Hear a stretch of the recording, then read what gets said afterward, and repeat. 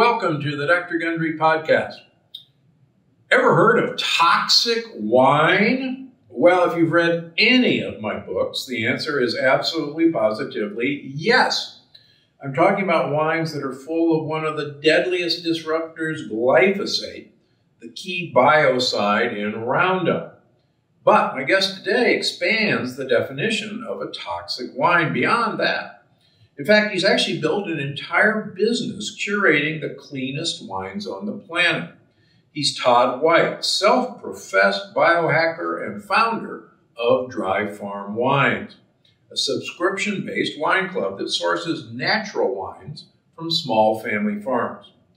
If you are a wine lover like me, or just like to stay informed about the latest trending topics, hang tight, because when we come back, Todd is going to reveal what may actually be in your glass of wine, and it's not just fermented grapes. Explain what the heck carb-free wine is, and most importantly, help you find the purest and tastiest wines out there. Welcome to the podcast, Todd. Great to have you on, and congrats on your success. I see many of my health contemporaries praising Dry Farm Wines. Thank you. I'm excited to be here and talk about the dirty, dark secrets of the wine business. Yeah, so let's get to the heart of the issue. What is exactly wrong with most wine out there today? Well, let's, if we look at the food industry, 9 or 10 companies basically control most of the food in the United States. And what's the same thing has happened in the wine business in the last 30 or 40 years. So you've had massive corporate consolidation fueled by Wall Street money and greed. So here's where the problem begins, is this is all about money. It's not about making wine better or healthier. It's about making it faster and cheaper. And that's kind of the foundation of the problem. So when you look at the wine industry, over 50% of US wines are manufactured by just 3 giant conglomerates, multi-billion-dollar conglomerates. The top 30 wine companies in the United States make over 70% of US wines. And the reason that's important is because you don't know that. And the reason you don't know that they're manufactured in these massive factories, most of them located in California, is because the wine industry hides behind these conglomerates, hide behind thousands of brands and labels to confuse you, to have you believe that you're drinking from a farmhouse or a chateau. That's how they market it. But in fact, most of the wine you're drinking comes out of massive factories in Central California. So that's sort of where it begins. But here's the secret they don't want you to know about. There's 76 additives approved by the FDA for the use in winemaking. Now, some of these additives are indeed natural, and some of them are indeed quite toxic. The most toxic of these additives is called dimethyl dicarbonate. Now, the reason dimethyl dicarbonate is used to treat the single most prevalent bacterial fault found in wine called Brettanomyces. Tens of millions of gallons of wine are treated with this toxic chemical. And so here's the problem. The transparency issue is that wine is the only major food product without a contents labeling. It also does not contain any nutritional information. So you don't know how much sugar's in it. Now, if you care about your health as I do, or the way I think about health, I care about sugar intake. And so you can't look at a bottle of wine and get any nutritional information or contents. So some wines contain dimethyl dicarbonate or ammonia phosphate or copper sulfate or any number of other chemicals that are added to wine legally. But you don't have any way of knowing your wine contains it or not because there's no transparency in wine. So we're advocates for putting a contents label on a bottle of wine.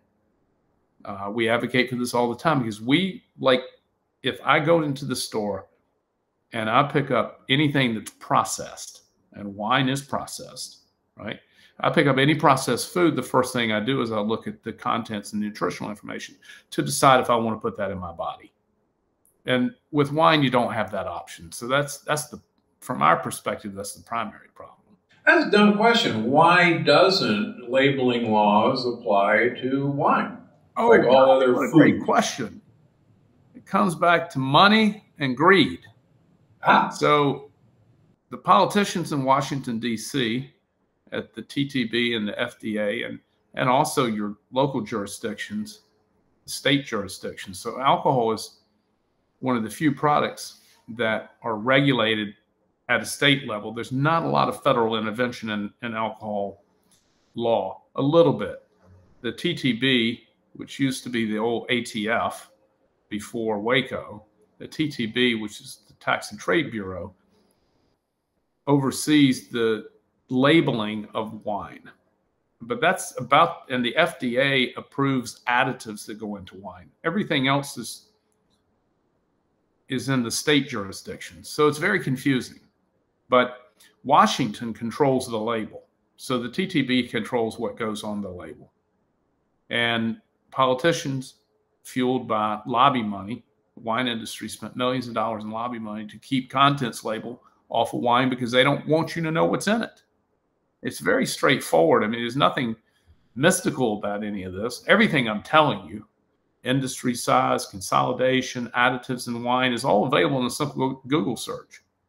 Everything that I'm going to share with you is just not well known, but it's readily available through Google. You know, I'll share, a couple of years ago, I was at a meeting in Colorado where I was speaking. It was called The Weekend, and I was speaking with Robert Mondavi Jr. Michael Mondavi and Al Gore. And Michael Mondavi said, we were actually addicted to chemicals, and it actually took us personally in our wines 10 years to withdraw from the addiction to chemicals in our wine. And I thought that was a rather impressive comment to make from, you know, a leading winemaker about how prevalent, even in the growing of grapes and the making of wine, chemicals pervade the industry. And I'm sure you can elucidate on that. Well, it begins with farming. And this is an important distinction. So it begins with farming. Chemicals are readily used. Roundup, as you mentioned earlier, glyphosate, is the #1 applied herbicide to U.S. vineyards.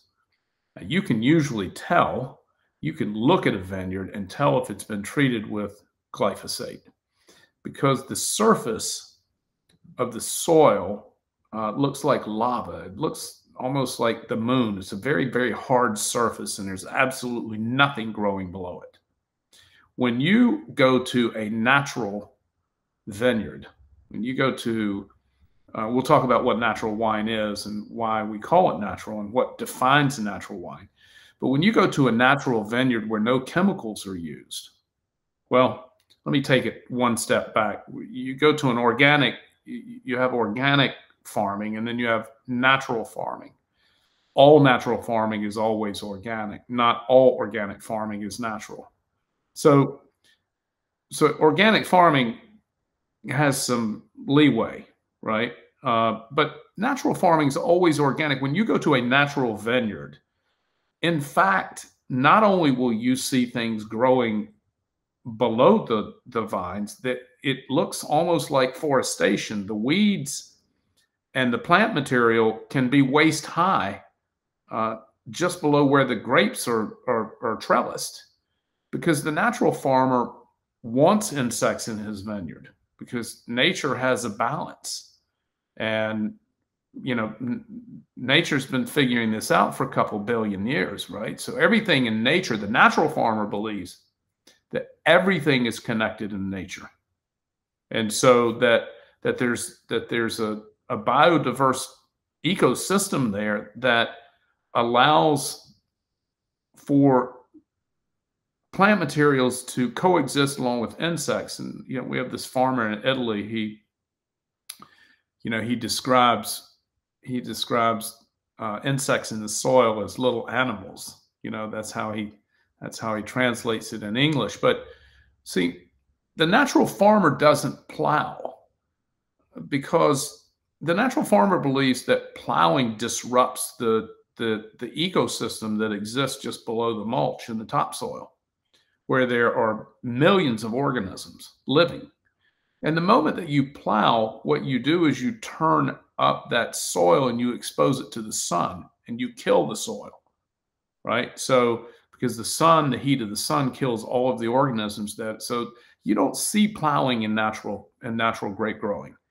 You actually see flowers, and a lot of intentionally planted flowers to attract butterflies and other insects to the vineyard, because the natural farmer believes that everything is connected and that nature will solve its own problems. And so, but when you see a glyphosate treated, I live in Napa Valley, and when you drive by vineyards, most of them have been sprayed. And you can tell that because there's absolutely nothing alive anywhere near the vineyard, right? There might be a little patch of grass or plant material between the rows, but just underneath the vines, it's just bare. It's black. It's like a lava looking so hard. The surface is terrifically hardened because there's no living soil there to break it up. There's no living organisms. It just becomes very, very hard. Particularly with the California sun, it becomes terrifically hard.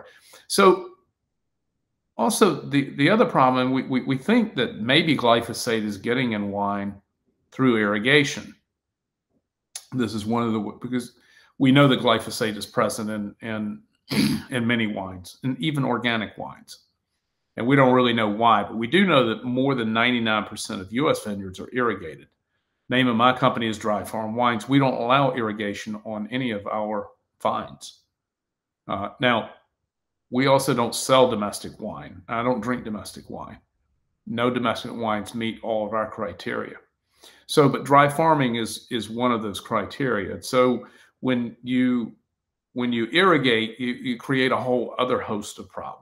Not only is it bad for the planet, and we don't have enough water now, so not only is it bad for the planet, but it also makes for a lazy vine, right? Lazy vines produce lazy fruit of lower quality, which is the reason why in most of Europe it's illegal to irrigate a grapevine. But let me go back to what a natural wine is, because I think this will tie everything together a bit. So natural wine is a very confusing term to consumers, because I tell people I sell natural wine. They're like, well, aren't all wines natural? And so it's very confusing. In fact, they're not. Natural wine is a very specific wine growing and fermentation protocol. It's not complicated. In fact, it's quite simple. It's way more simple than your conventional wines, which are not natural. So there are two types of wine in the world. There's natural and conventional. There's just nothing really in between. Now, before we get all the way down that path, I want to mention for a second about organic wine. So organic wine is not always natural, but all natural wines are always organic. So just because a wine says it's organic doesn't mean that it's natural. And this whole confusion is what leads to, well, it's one of the reasons for our success is that, we're the largest buyer and seller of natural wines in the world. And we really think of ourselves as a health company, not as a wine company. And our audience are people who care about what they put in their body. And so, and of course, we are trusted in this world of health because it's kind of our lifestyle, it's the way we live, right? And so we're not here for some marketing pitch. And in fact, we'll talk about this in a moment, but alcohol is super toxic and one of the most dangerous neurotoxins on the planet that ruins millions of people's lives every year. And so, and some people shouldn't drink at all. So, absolutely. Right. And so I'm not here to advocate for people to drink. But what I do is I educate people, if you're going to drink, then this is what you should drink and this is why, whether you get it from me or not. Right. So let me go back to the natural wine. We'll get to the toxicity of alcohol in a moment. But so natural wine is a very simple definition. Natural wine is always organically or biodynamically farmed. Biodynamic farming is a prescriptive, advanced form of organic farming. We could spend 15 minutes on biodynamic. We don't need to go there. It's an advanced prescriptive form of organic farming. All natural wines are either organically or biodynamically farmed. Number two, this is the big one. This is very important. Natural wines are always fermented with wild, indigenous, native yeast. Conventional wines are almost, let's call always, fermented with lab cultured GMO yeast. Now, what's all that mean? Well, on the skin of every grape berry at the time of harvest, at maturity, all grape berries, no matter where they're grown or whether they're irrigated, doesn't matter. All grape berries have yeast on the skin of the fruit. It's a white waxy film. You could use your fingernail to scrape it off. It's just waxy, and it's on the skin of all grapes. That's a wild, indigenous, native yeast that's collected in the air in the vineyard. Now, natural winemakers allow that yeast and that yeast alone to ferment to create the wine, to create alcohol. It's called a spontaneous fermentation because everything needed to make wine is already present on the grape. Only thing you need to make wine is yeast and fruit juice that has sugar in it. And fermentation is when the yeast inoculates and starts to eat the sugar, and the byproduct of that is ethyl alcohol and carbon dioxide. That's how wine is made. However, in the conventional world, the reason that they're using these lab-grown commercial yeast is because the native yeast, this indigenous wild yeast, is temperamental. It's difficult to work with. You cannot make wine in very large volumes using it. It's too unstable. And so you'll end up with a broken fermentation, which means that the yeast dies off before it completes its fermentation. So these commercial lab-grown GMO yeast are manufactured to be more stable. They will also withstand a higher alcohol environment. You can make wine in any quantity you want with them because they're very sturdy, and they don't require a lot of coddling. And so it's the yeast of choice for virtually everyone, except for the natural winemaker. Now, natural wines, by the way, are quite rare. They're not expensive. We'll get to that, but they are rare. They represent less than 1% of, less than 1/10 of 1% of wine production worldwide. As an example, South Africa is the eighth largest wine producing country in the world, but there are only 5 natural winemakers in the entire country. And so most natural wines are grown in and across Europe. We have a dozen or so growers in South America, 5 in South Africa, and the rest are spread across Europe. It's worth noting that there are about 25 natural wine growers in the United States, maybe as many as 40. But they don't make wines according to our specific requirements. So Dry Farm Wines has requirements far and beyond just being natural. We also do lab testing, as you're familiar with, and we have a number of requirements that exceed just the natural format. And I'll cover those in a moment. But so natural wine, organic, biodynamic, native yeast fermentation, and then they're additive free. That's pretty much the end of the story on natural wine. Spontaneous fermentation, no additives, nothing but honest, true wine. Now, commercial wines, as we already talked about, may contain these additives. They're conventionally farmed, they're irrigated usually. And so we recommend that people drink this natural wine product, whether they get it from us or not. So that's sort of what constitutes a natural wine. It's quite straightforward. It's all very confusing to people who aren't familiar with it. So how did you decide that you were going to get into clean or natural wines? Was there an epiphany for yourself? Or did you say, I live in Napa Valley and I see what's going on and there's got to be a better way? Or were you walking a vineyard in Europe and going, hey, what's all the weeds doing in here? No, it was actually, I was a biohacker and a health and fitness enthusiast for many years. And I drank wine from all over and plenty of wine from domestic vineyards.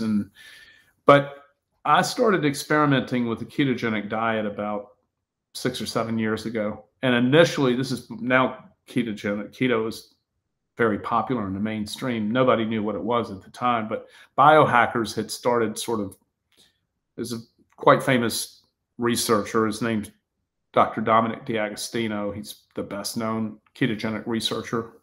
He's not, there are a number of well-known researchers, but he's done the best job of sort of marketing himself, if you will. He's a terrific guy, but he showed up on the. I know him well. What's that? I know him well. Yeah, he's a good guy. So, and recommends our wines exclusively and drinks our wines and has published, numerous times blood testing and keto testing with our wines and that they have no impact on your ketosis. But anyway, I'd started experimenting with what I'd call a therapeutic ketogenic diet. So pretty hardcore, which I did for a couple of years. I got bored with it, didn't find it was sustainable. And now I'm on what I would call a modified ketogenic diet and have been for years, which looks more like Atkins. It's just very low carb. But when I started ketogenic diet, I don't know if, it's hard to say with nutrition, but I don't know if it were a number of cofactors or I was getting older or, for whatever reason, I didn't feel good drinking conventional wines anymore. And so I thought it was the alcohol. And because alcohol levels had been rising in wine and I'd been drinking wine and alcohol for a long time. And I thought along with aging that it was just that I was becoming more sensitive to alcohol. And so I was talking with a friend and I was going to make, this is before I knew anything about natural wines. And when I discovered natural wines, nobody outside of Europe knew what they were. And so I was talking with a friend, the smartest person I know in the wine business in Napa Valley. And I was saying, I think I'm going to make some low alcohol wine because I'm having a challenge with drinking. I think I'm having a challenge with alcohol in my life. And I don't want to stop drinking, but it's just causing me to feel bad and brain fog. And I'm not enjoying it, but I don't want to quit. Yeah. And so he said, have you tried some of the low alcohol wines that are made in Europe? And I was like, never heard of such a thing. And he said, yeah, check it out. So I started trying to locate these low alcohol wines. They weren't natural. I didn't know anything about natural wine at the time. I just started looking for lower alcohol wines and they were extremely difficult to find. And we define low alcohol wine at 12.5% or below. And most of the wines I drink today are between 7 and 11%. That's just my preference, both from a taste point of view and as well as I like to drink wine. I'm not like a one glass guy. And so I want to be able to drink numerous glasses, and lowering the alcohol has a huge impact on both my health and my ability to retain, a reasonable level of sobriety while I'm drinking. Right. With the occasional glorious exception, I might add. But so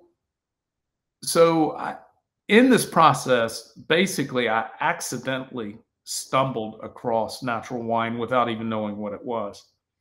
But as I was looking for these lower alcohol wines, I discovered that there was this importer in Paris who was an American who was bringing in these delicious and amazing wines that were lower in alcohol. And I just fell in love with them.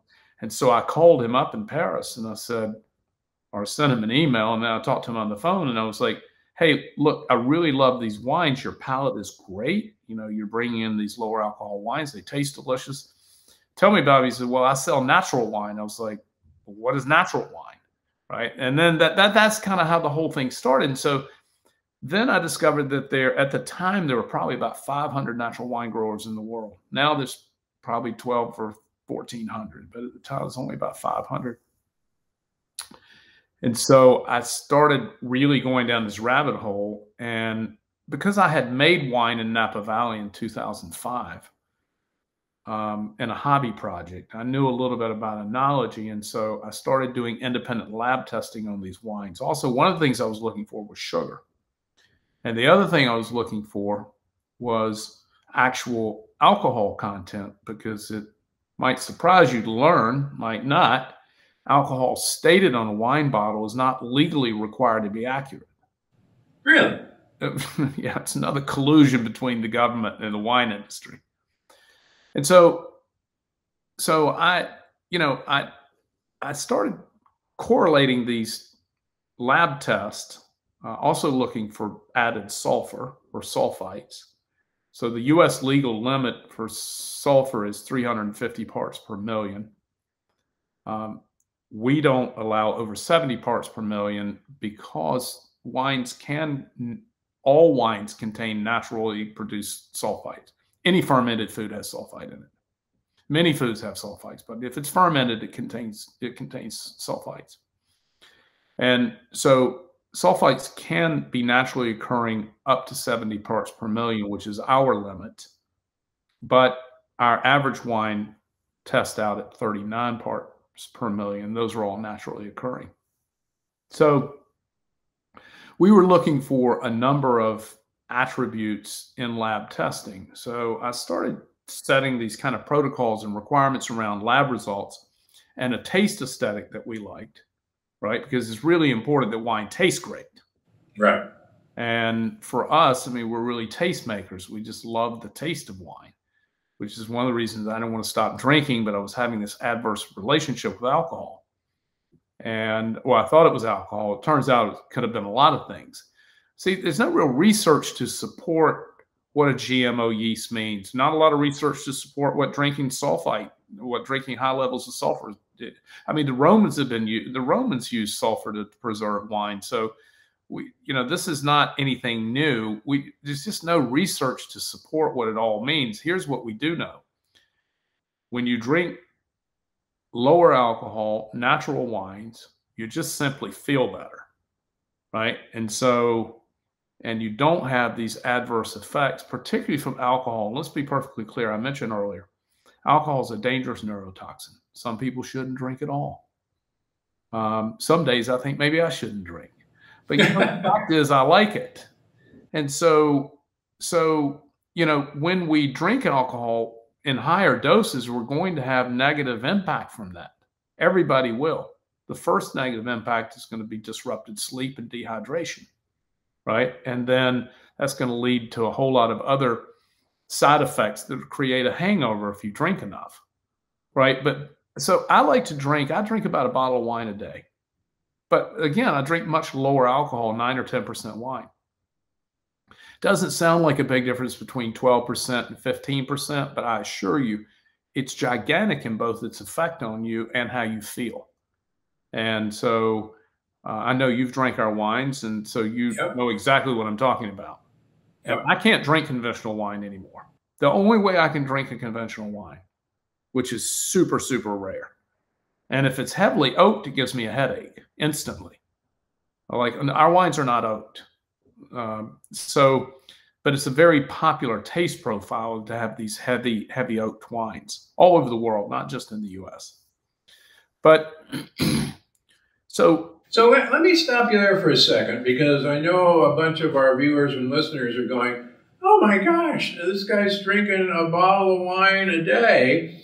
And you're obviously not inebriated talking to me this morning. But I don't drink in the daytime, and I don't recommend anybody else does either. Good idea. But I want to mention that in my bestseller, The Longevity Paradox, I profile one of the oldest living human beings, Luigi Carneros, in the 1500s. Actually chronicled his aging. He died at 102 in the 1500s. And one of his prescriptions for great health was he drank a bottle, 750 mLs of wine every day, and thought that that was quite prescriptive to good health. Now, the reason I interrupt you is those wines, and I actually was just in Pompeii those are natural 2 weeks ago. Those were natural wines. Because there were no additives. And those were actually fairly low alcohol wines in those days. And I was just actually in a vineyard on Mount Vesuvius, which is a biodynamic vineyard. And you're right. They've been, I think it's 4th generation family now. And they've got 100-year-old vines with trunks that, bigger than my arm. Sure. And there's, no grafting, no nothing. They've been there for hundreds of years and producing beautifully, I might add. But yeah, you're right. So the idea that I don't want people to be shocked that with low alcohol wines that are, quote, healthy wines, the idea of having a bottle of wine per day is not as shocking as it may appear. And Luigi Carneros would back you up. How's that? Yeah, I couldn't drink a bottle of conventional wine. I'd just be drunk, terrible, feel terrible, negative remnants, hangover. It just wouldn't work for me. But and trust me, I've tried that several times. Let me ask another. Maybe it's a misconception. A lot of people, there's a buzz among some out there that the new movement in natural wine is obviously don't intervene. But a lot of somms on their website say, now, if it's a natural wine, it's going to be fizzy, and it's going to be cloudy, and it's going to taste funny, and that's because nobody's putting any sulfites in it to stop the fermentation. And if it doesn't taste, and I'm reading kind of off a website, if it doesn't taste fizzy, it's probably not a natural wine. I think that's a bunch of bunk. What say you? Yeah, that's not true. That's not true. So, it's true that there are many funky natural wines. Now, those are not wines we buy, right? So, thank you. Yeah, those wines are faulted from our point of view, and there are a number of classic faults from Brettanomyces to reductive to mousiness to just this barnyard kind of funky smell that many of these natural wines emit. So we don't buy those wines. I don't care for the taste of those wines. To me, I want to drink a classic, beautiful, elegant wine without all the conventional problems associated with it. So, we only buy a very, very small percentage of the wines that we actually taste because many of them are as you described.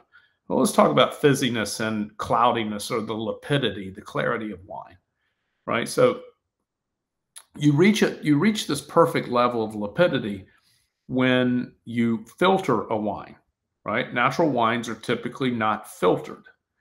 And so that's not to say that all natural wines don't have some natural wines get some level of filtration, but most do not. So it's not a requirement of natural wines that you don't filter. It just happens to be that most natural winemakers, just in their personal ethos, just don't filter.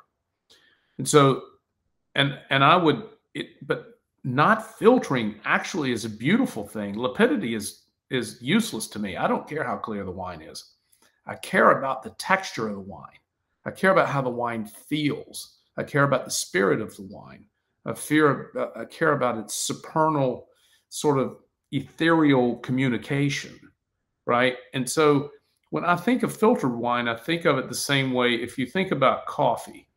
So if you have a drip coffee, right, that runs through a filter, then you're going to have this kind of clearer, more coffee that has greater lapidity. If you drink a French press, you're going to have texture in the coffee because there's going to be these microscopic pieces of coffee that are actually in it. To me, I'd rather drink a French press right? Than a drip coffee, because it has more texture. So filtering from our perspective is not useful to the wine. Now, that being said, when you talk about fizziness in a natural wine, that's a different issue, because there are many natural wines that have post-bottle fermentation. Now, why do they have post-bottle fermentation? Because they weren't sterilized with sulfur dioxide. So when you sterilize a wine, you kill everything in the wine, including gut-friendly bacteria that Dr. David Perlmutter has written about many times about our wines and natural wine, is that these living bacteria are what we call living wines, because all natural wines are still alive because they haven't been sterilized with sulfur dioxide. And so all conventional wines get heavy doses of sulfur dioxide to sterilize them, to kill the wine, or what we call mummify it and McDonaldize it.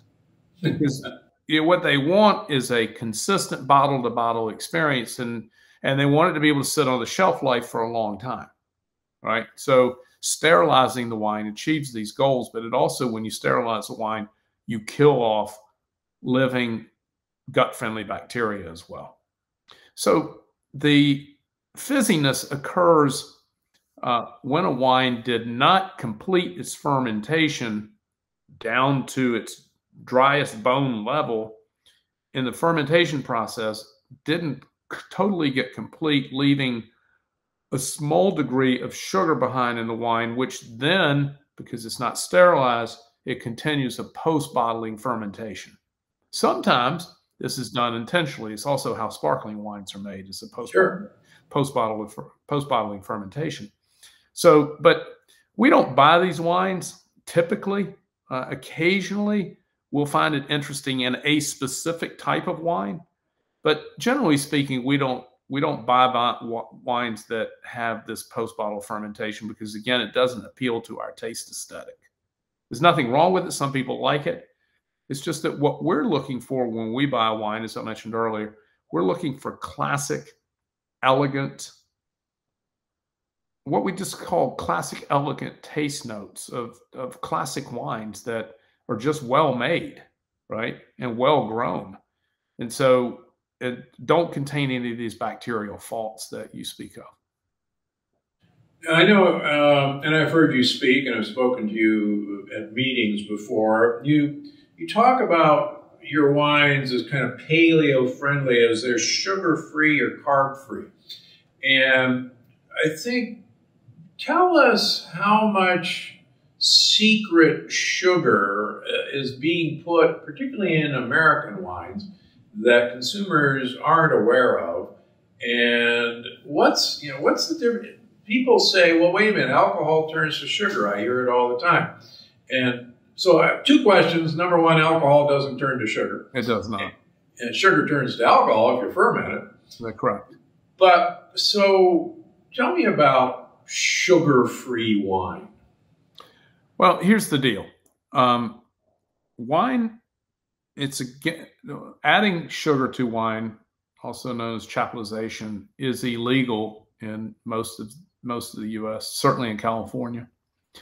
That's not how sugar gets in wine. So let's talk about how you make wine, and then I'll tell you how sugar gets in wine and why they want it in wine. See, Americans like sugar. In addition to that, from my perspective, I think sugar is the most dangerous, widely addictive drug on the planet. And so Americans particularly, well, it's a global problem. I don't want to say Americans, but sugar is a problem all over the world. And but sugar doesn't get in wine by adding it. When you ferment wine, when you make wine, you press wine from you press the grape juice, which is teeming with sugar, very sweet. You press the grape juice into a tank, and if it's natural wine, it will spontaneously ferment because it already contains yeast. If it's a conventional wine, the first thing they do is introduce sulfur dioxide to the wine for the first of 3 times to kill the native yeast, and then they inoculate it with lab-grown yeast. They kill the native yeast because they don't want the 2 yeasts competing.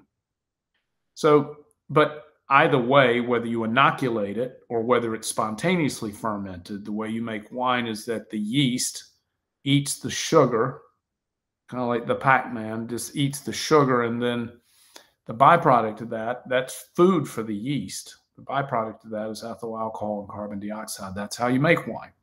Now, if the wine is allowed to fully ferment, meaning what that means is that the yeast eat all of the available sugar.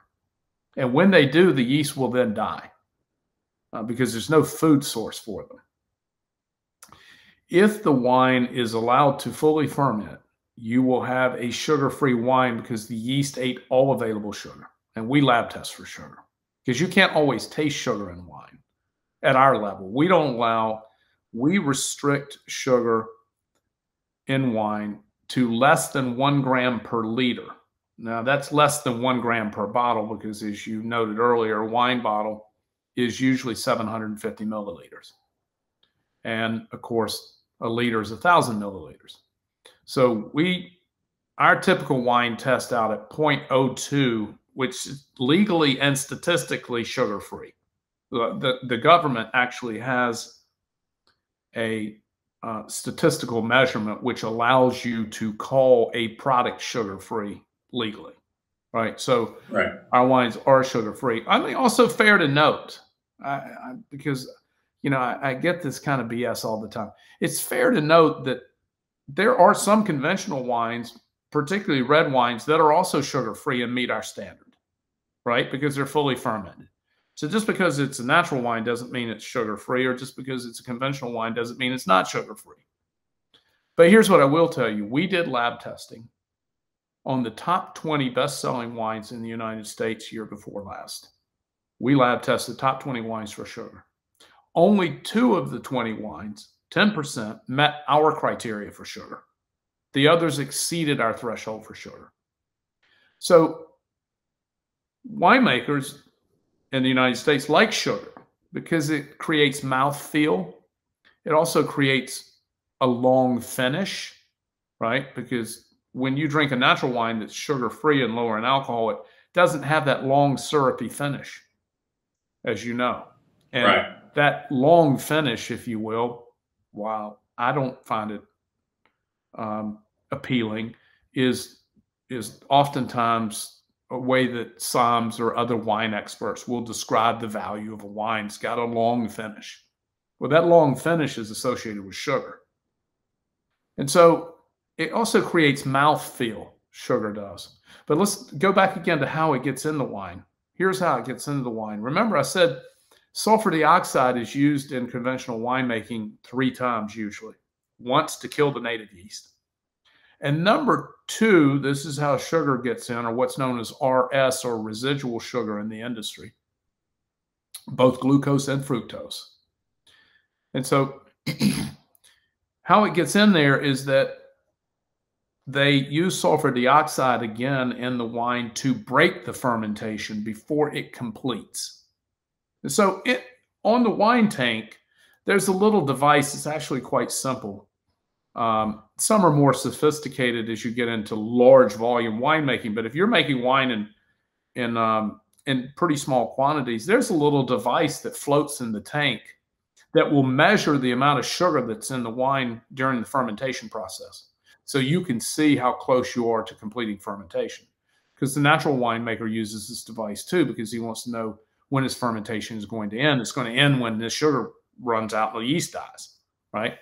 So, but what happens in conventional wines is that they can see the measurement of sugar in the juice at any time.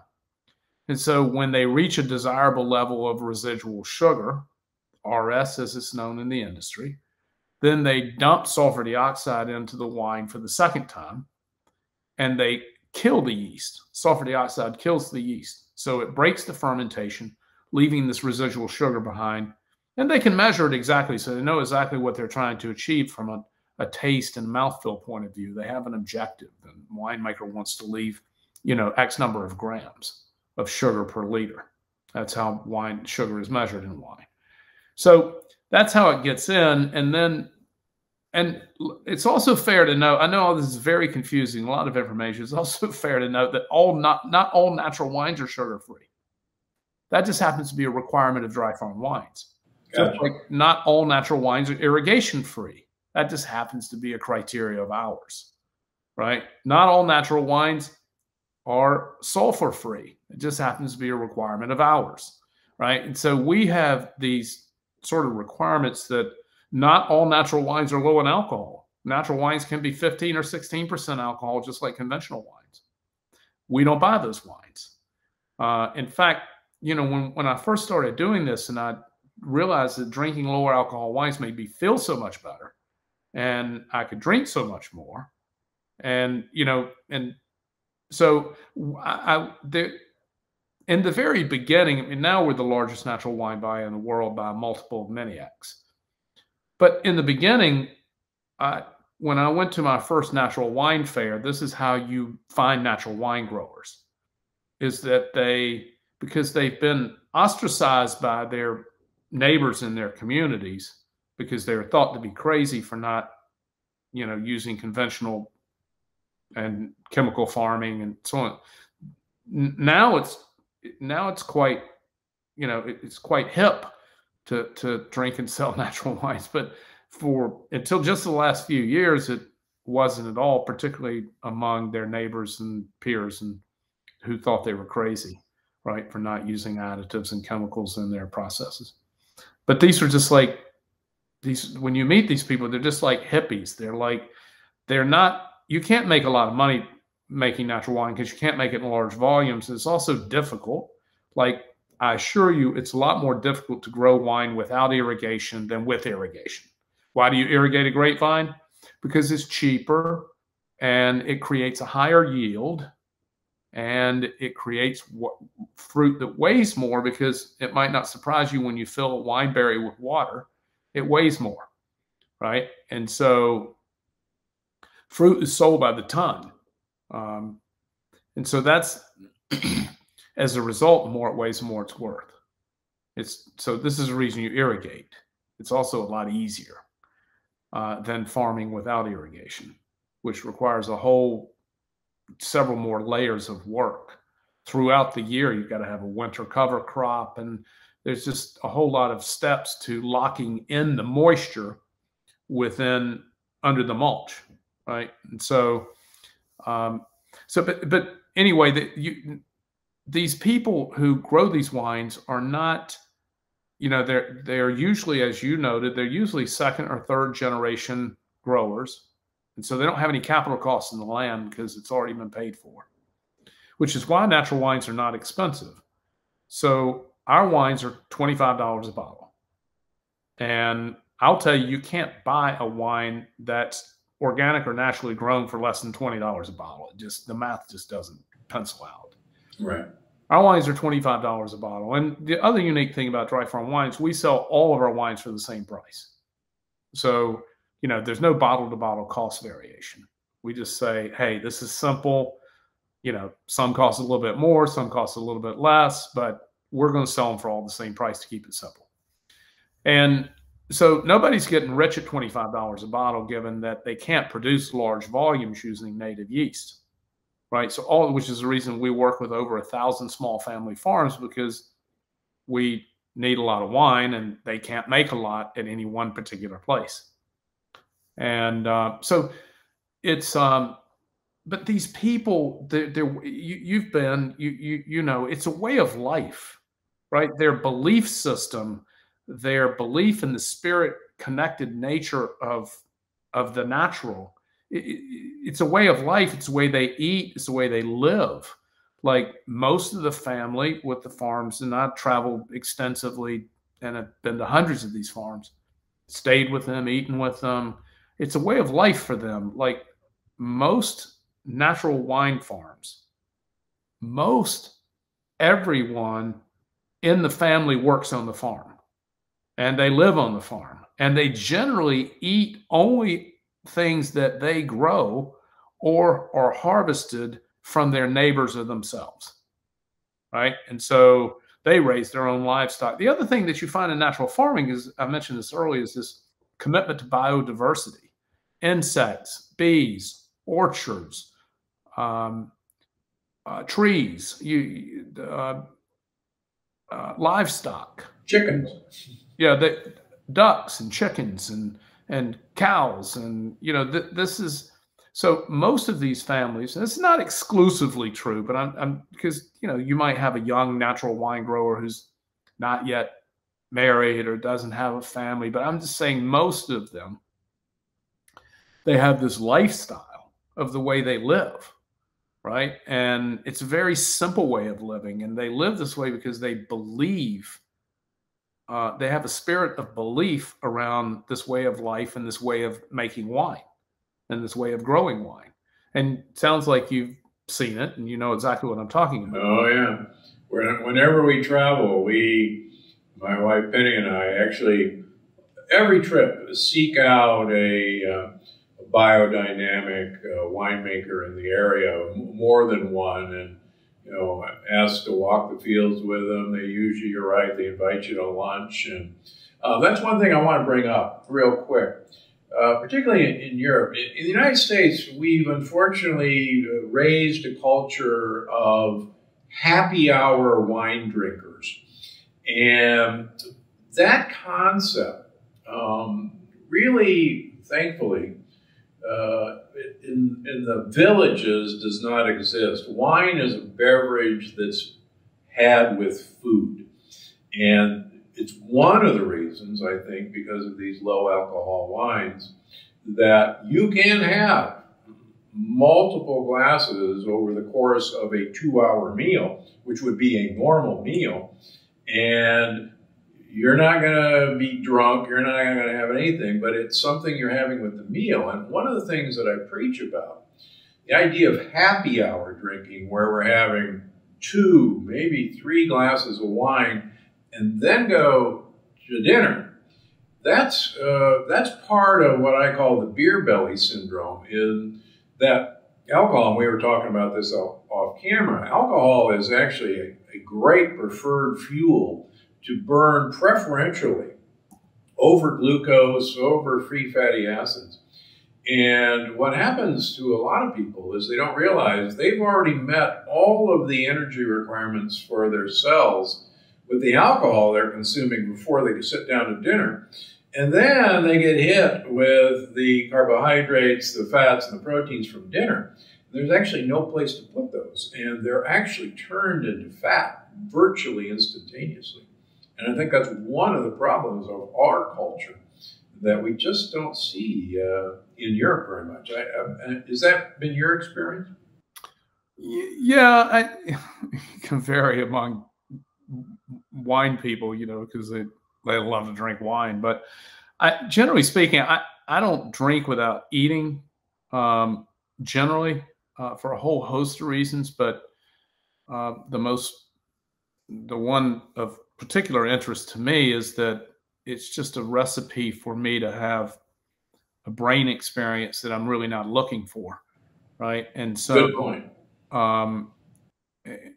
Because alcohol, well, it's also fair to note I only eat once a day, and so me too. Yeah, so whenever I start drinking or eating, I'm in a fasted state, and have been fasted for 18 or 20 hours. And so for me, it's not a desirable effect to drink without eating because the alcohol has such quick absorption in the small intestine that it just gives me a brain effect that I'm not really interested in, and is going to lead to, alcohol is a domino drug. And what I mean by that and why it's so dangerous, just like cocaine is a domino drug. So alcohol, and what I mean by a domino drug is that the more you drink, the more likely you are to drink more, right? And if you're drinking without eating, then you're getting the double whammy from the alcohol because there's no substance there to slow its absorption. And so you're drinking more in de facto faster because your absorption rate is so quick. So for me, I don't want that. I don't want to have a quick absorption rate, which is then going to lead me to have a poor brain experience from the alcohol. So I want to slow it down. So I want to drink lower alcohol wines, and I want to slow the absorption down. And so when I'm eating and drinking, as you know, you're going to get a much slower absorption of alcohol, and then you're going to be able to moderate that much better over time. When I say drinking a bottle, and sometimes more, but when I say drinking a bottle of wine, generally, that's over a 3 or 4 hour period, right? It's not like I sit down and drink a bottle of wine. But Gotcha. But so it's over a long period of time, and food is involved. Just like Luigi did. All right, I got to let you go pretty shortly, but you got a new line of products that's getting a lot of buzz. Bolixer. Yeah, it's a What the heck is Bolixer, and why would you mess with wine? Come on. It's a botanical. Well, I'll tell you why we did it. I'll tell you. We wanted to. Actually, we were introduced to it by an Austrian winemaker's wife, who had. This is how we got onto it. A few years ago, they were primary sparkling wine producers, and a few years ago they had been recently married, and she was going to get pregnant, but they wanted to make a very, very low alcohol wine that she could enjoy, in moderation during her pregnancy. That was their goal. So they made this botanical elixir by taking wine and, in essence, blending it with, in their case, an elderflower tea. So they would sun dry these elderflowers, these organic elderflowers, and then they'd make a tea from it, and then they would ferment they would combine these teas in the fermentation process. Anyway, it resulted in a 5% alcohol wine. You can't make wine at 5% and it doesn't taste like wine. And so they enhanced the taste by using these botanical additions. We tasted it, it was great. And the reason we kind of pursued it further and started having these botanical elixirs made for us is because we wanted to release an ultra low alcohol wine-like experience. Because I believe alcohol is toxic, and I wanted to drink lower alcohol wines personally, or have that option. Now, they don't taste like wine, so it's a different experience. But basically we wanted to produce a natural product that had the benefits of botanicals with a lower alcohol wine-like taste. And so that's kind of how we got there. It's they've been popular, but at the end of the day, I'll tell you, most people still want to drink wine. They just love the taste of wine, and they'll drink these botanical elixirs, what we call a bolixir. They'll drink these lower alcohol things for different occasions, maybe around the pool in the late afternoon, because they're very, very low alcohol. Or, it just, people want that option. Some people do, but I'll tell you, at the end of the day, the people who buy the product still buy a lot of natural wine, right? They still want to drink wine. So we mentioned at the beginning, so you're a subscription service at Dry Farm Wines. How does that subscription work? I mean, my wife and I drink almost predominantly red wines. My wife tends towards champagnes for the polyphenol effect of both of red and champagne. How do you do it? Can you customize a box, or, here's what we're sending you this month and good luck? Yeah, so you can, most of our subscribers get wines delivered. We're really a wine company for regular wine drinkers, right? So people who drink wine on a regular basis, that's who I am, and that's the people who need the most amount of help are the people who are drinking the most, right? Drinking occasionally, you probably don't need our help as much, but most of our customers drink fairly regularly. Maybe not as much as me, but fairly regular. So our two most popular subscriptions are monthly and bi-monthly. Now, that being said, you can buy any frequency you want, quarterly, twice a year. You can get wine from us on any frequency that you want. Not daily. No, well, we do have people who get multiple boxes per week. Right? Okay. All right. Some people have several subscriptions. But that being said, you can cancel at any time. We don't make it difficult. There's an account portal that you can log into your account, change your frequency, change the type of wine, cancel your subscription. We don't make it challenging. You don't have to call us or do anything. You know, if you want to put your subscription on hold, you know, you're going to leave the country for 2 months, or you've decided I want to drink for a while, you can simply put it on hold and restart it when you want. We don't make any of that confusing or difficult. We're not trying to trick people into having a subscription or make it difficult to stop it. You know, if you don't want it, you don't want it, right? So I find it offensive when businesses, and there are many subscription type businesses that make it difficult to get out or trick you getting in, or, you know, it's just like, yeah, that's not who we are, what we're about.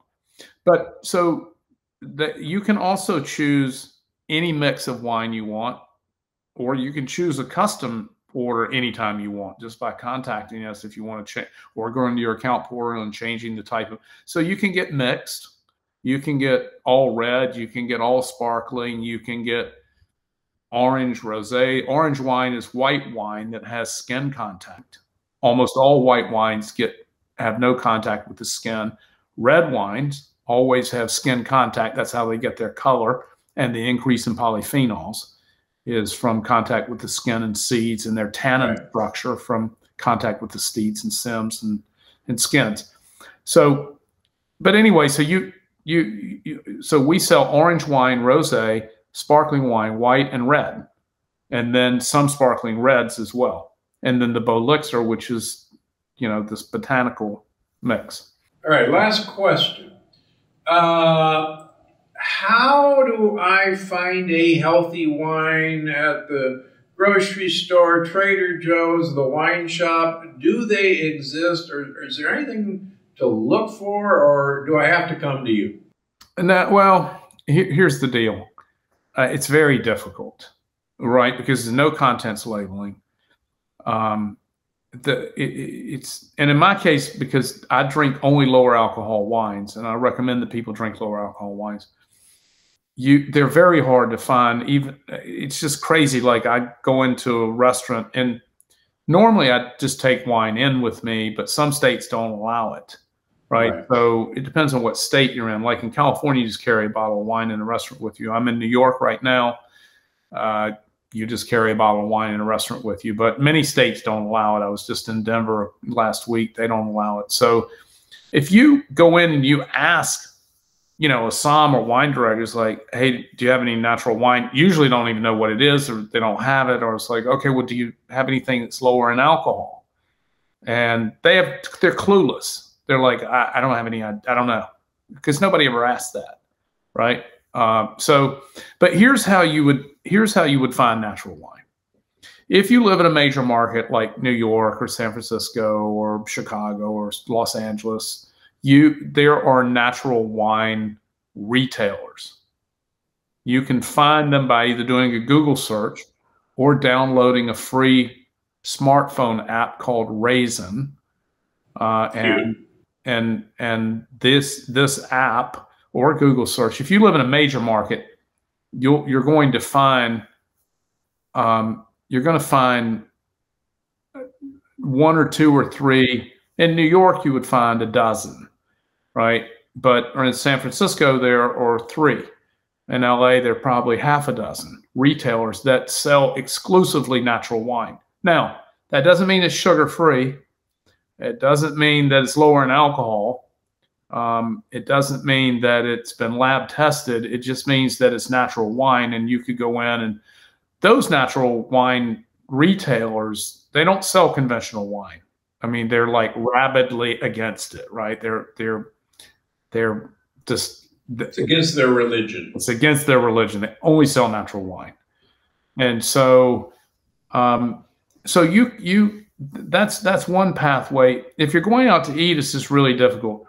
if, you know, if you're going out to eat, then I recommend a couple of ways to approach that.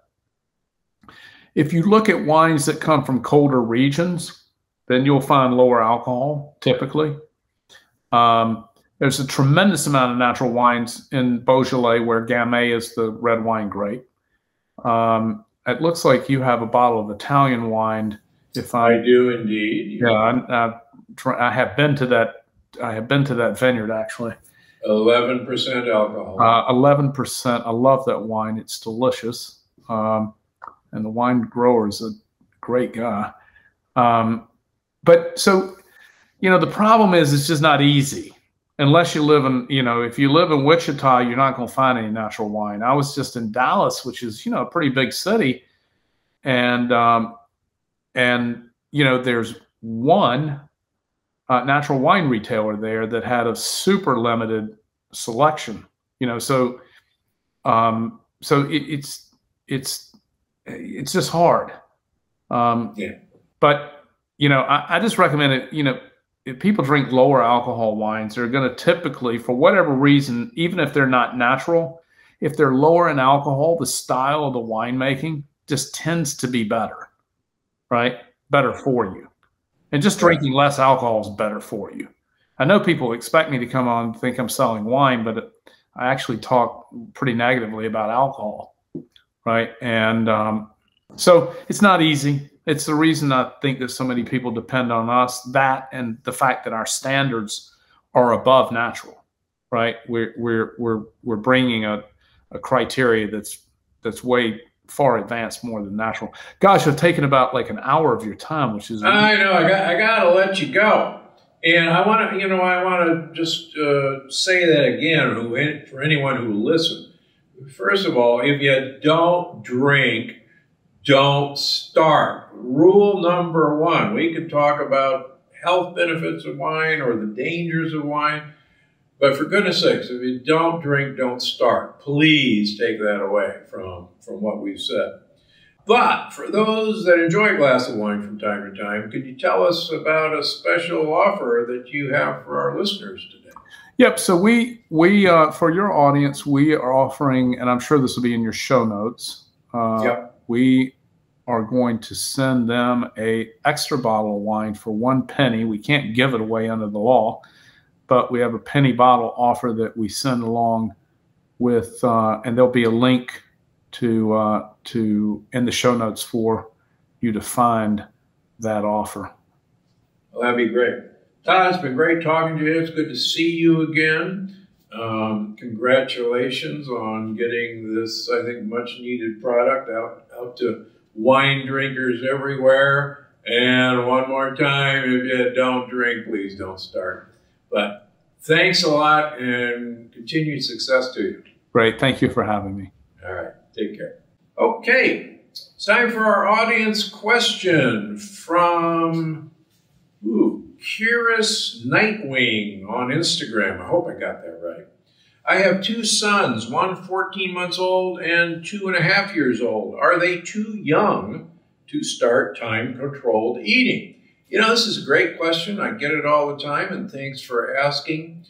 First of all, we have to remember that the idea of breakfast being the most important meal of the day is based on millions and millions and millions and millions of dollars of advertising from primarily breakfast food companies like cereal manufacturers who have convinced us that breakfast is what you're supposed to start with, and that's an early morning, basically, of sugar.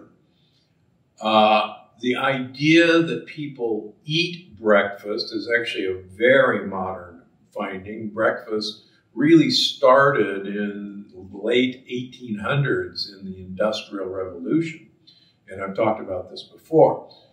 If you follow hunter-gatherers, the last ones that are still in existence, most hunter-gatherer societies don't eat breakfast. They may have their first meal 10, 11 o'clock in the morning, maybe noon, or when they find something.